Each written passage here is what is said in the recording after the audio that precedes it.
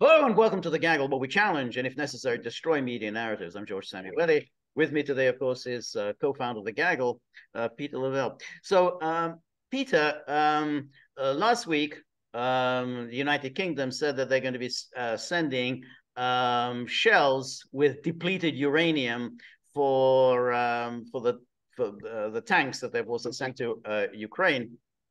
And Russia announced that it would make a response to this, and it did indeed make a response.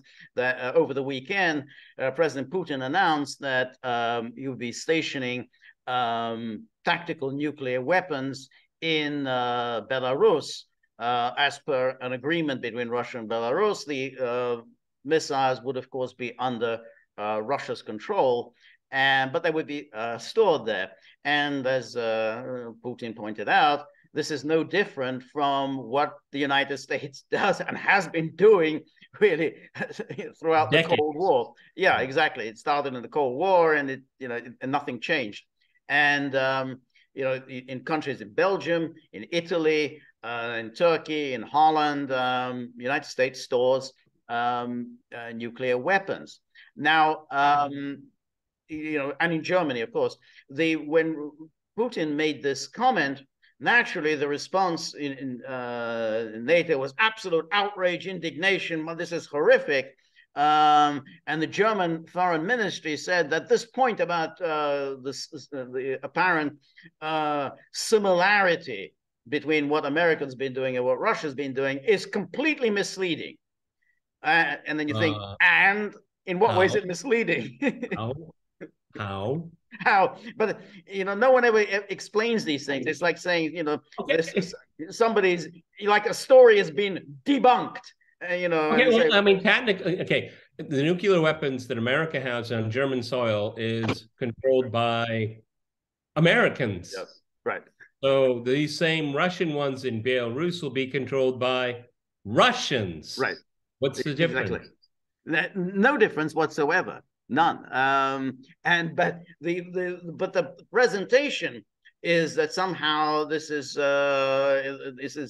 breaking some fundamental agreement. So again, the NATO spokeswoman came out with a statement today. Again, no similarity at all, because NATO, we are thoroughly reliant partners. We stick to our word, unlike Russia, which breaks its word and breaks its agreement, as it did recently with New START.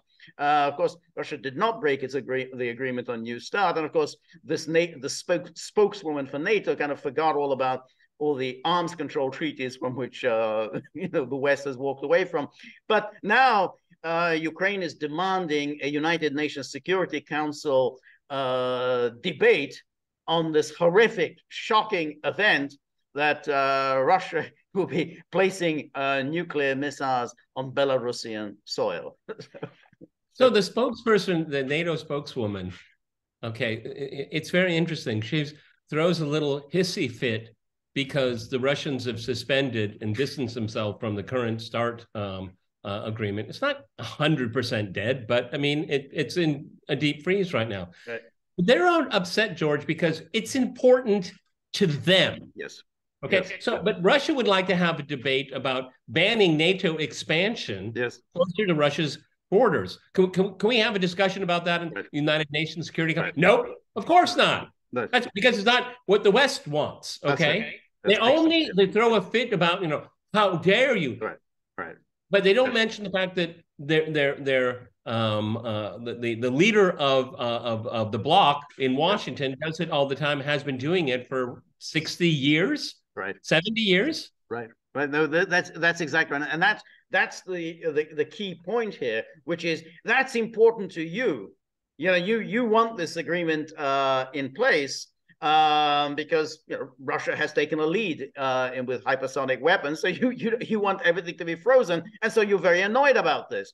But the things that Russia want to discuss, I mean, obviously NATO expansion, but of course you had the ABM treaty. That's been a very sore point with the Russians, that America walked away now 20 years ago and has been basically building up a global ballistic missile defense system, which Russia is very concerned about because it'll give America a first strike capability, something that Russians repeatedly bring up. And the Americans say, we don't really want to talk about it. Just like we don't want to talk about NATO expansion. So that's the point. You know, we can have some meetings. You know, we could have dialogue. You know, we can or NATO. We can have intensive dialogue. What does that mean? Okay, does it mean you talk louder? I don't know. Okay, but I mean, it's always one-sided. Russia is not violating any arms agreements, non-proliferation agreement, nothing of the sort. As a matter of fact, I'll tell everybody here, George and I equivocated about even doing this because it's a non-story. It's a non-story. This is invented from whole cloth. Again, hissy fits all over the place. Ukraine is demanding United Nations Security Council immediately. Okay. Well, I'm sorry, Ukraine, but I mean, you do border Russia, okay? You know, and so does Belarus, okay? We have a greater and greater integration of the Belarusian and Russian militaries, okay? So I don't see how anything has changed. No, it's just so you can start showboating again, okay? And demanding the West do what the Kiev regime wants, okay? So this is much to do about nothing. As a matter of fact, it was reported here in the Russian media. It was just kind of a blip, you know. I mean, the hysteria that I woke up to was like, what? I mean, arms control people should say, calm down. It doesn't really mean anything, but they won't. That's right. Yeah, that's exactly right. And it's also very funny because Russia stationing its missiles in Belarus, but not only is it exactly what the United States does, but it highlights the whole issue of, you know, the vaunted Ukraine gave up its nuclear weapons because it had all these promises. It gave up nuclear weapons, but of course that's all it was. I mean, in the Soviet era, it was one country, one state, and that's where the Soviet military kept its nuclear missile. Now, because of the chaotic collapse of the Soviet Union, that was a problem that should have been addressed at the time of the collapse, which is, you know, we got to remove these missiles from where they were. But the whole idea that, well, now you're a nuclear power. Of course, Ukraine was never a nuclear power just because it was on Ukrainian soil, any more than Belarus is now a nuclear power because there will be missiles on. And no more so than the Netherlands isn't a nuclear power. Of course not. Or Belgium or Germany. Or Belgium or Germany. Again, you know, these ridiculous myths that people keep spinning, and at the highest level, Ukraine never was a nuclear power. All those weapons and storage on site were controlled then by Soviet authorities and then by Russia. Okay? Exactly. They never passed the keys to the Ukrainians, not one, and they didn't even think about it. Okay, no, that's right. That's right. And the same was, I mean, you know, in Kazakhstan, they had missiles in Kazakhstan. They were saying the same thing was, you know, it's like saying, well, Kazakhstan wasn't a nuclear power. Kazakhstan wasn't a nuclear power. It was the same kind of thing. But of course, again, since the Soviet Union was at least one state, the Soviet Union never stored its missiles in other countries, unlike the United States. So even, you remember the famous SS-20s, which caused so much hysteria in the 1970s and 80s. The SS-20s were never stored in Eastern Europe. I mean, it was always on the territory of the Soviet Union. They never moved these nuclear missiles into Eastern Europe. So, unlike the United States, which has always been keeping its nuclear weapons all over the place. This is just fear-mongering. That's all it is. It's just fear-mongering, you know, terrifying the public, okay? I stand by my proposition that if any of those weapons were ever introduced into theater in Ukraine, it would be NATO doing it, in the United States. I absolutely agree. Russia gains nothing from it. Nothing. No, that's right. And that's what's just one point, which is that the issue of the depleted uranium, which both the British and the Americans will say, no harm there, perfectly healthy stuff. I put it into my whiskey and soda, with the depleted uranium. But it goes to show they really don't care very much about Ukrainian soil, because if this depleted uranium is used, it'll be used in Ukraine and it's going to affect Ukrainians and it'll affect the soil in Ukraine. But hey.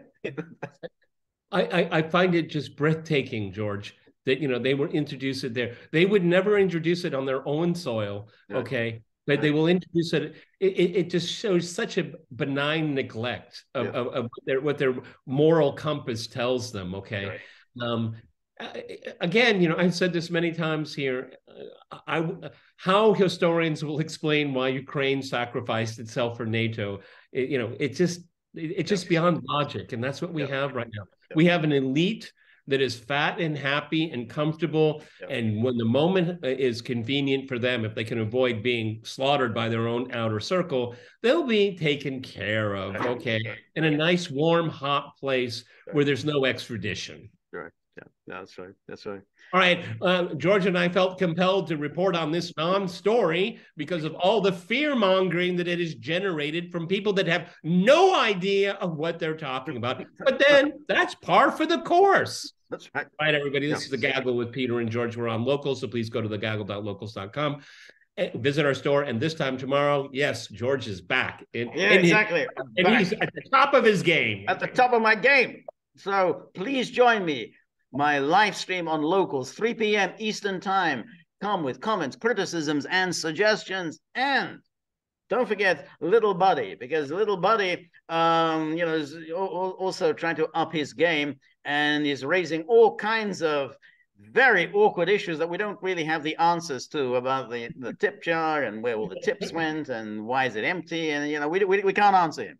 So in order to sort of calm him down, please, if you have a few bob in your pocket, whip him out, dunk him in his tip jar. You know, then you know, that'll you know, calm him down a little bit. We're very grateful for all of your help and friendship and support. The more you're able to donate, the more of these videos we can make, the more we can improve the technology, and above all, maybe we can cheer him up a little bit. So remember, if you like The Gaggle, please like, share, and subscribe. See you soon. Bye.